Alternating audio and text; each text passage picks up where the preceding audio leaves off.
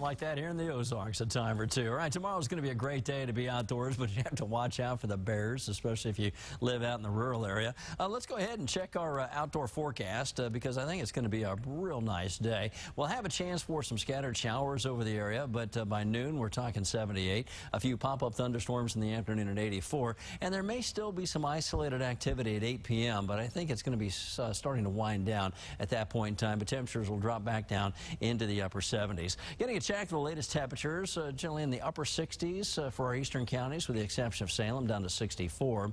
69 in Harrison, 68 in Branson. Here in Springfield, we're at 71.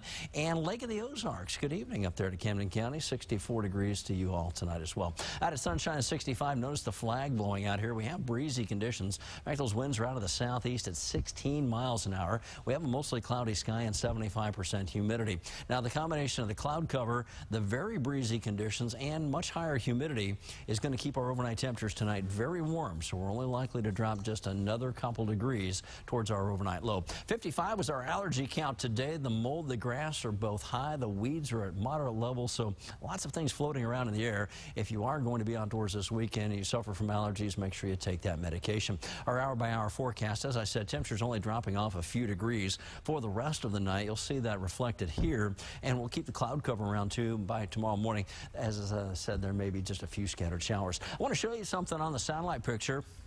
See this little batch of thunderstorms out here in northern Oklahoma. Now, the weather charts indicate that it may drop just a bit farther south, and then it's going to track onto the east and should move along the Missouri-Arkansas line by sometime tomorrow morning. After that little feature moves out of the way, we'll get some clearing, and it ought to be a fairly decent day.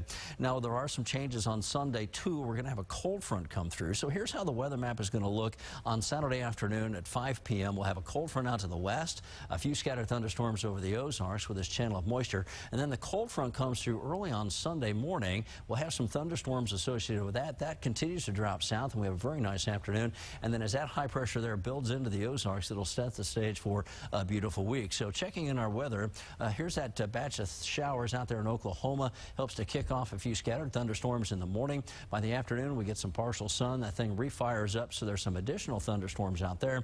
And then it starts to quiet down on Saturday evening. So if you have plans Saturday evening, things look to be okay. So that leads us to our forecast then for tonight. Just a few scattered showers by sunrise. Our overnight temperatures middle to upper 60s with a south breeze. Tomorrow, a few pop-up thunderstorms, but it should be a pretty mild day with high temperatures up in the mid-80s, and we'll continue with that south wind. And our 7-day forecast will be a chance of rain on Sunday morning. After that, we start to clear things up and dry things out. And next week looks just as nice as this week has been. Guys?